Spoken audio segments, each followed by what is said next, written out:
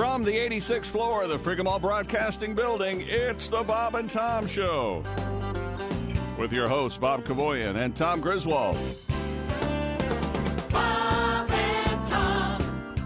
Featuring comedians Mike Trainor and Don McMillan. Plus news with Christy Lee and sports with me, Chick McGee. This is something a stripper said to me. She looked at me and said, hey, if you worked out, you'd be in good shape.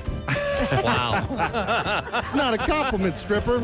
25% of all search engine requests are for porn. 25%? 25%. I think that's low. I was going to say, I thought it'd be higher. Mm-hmm.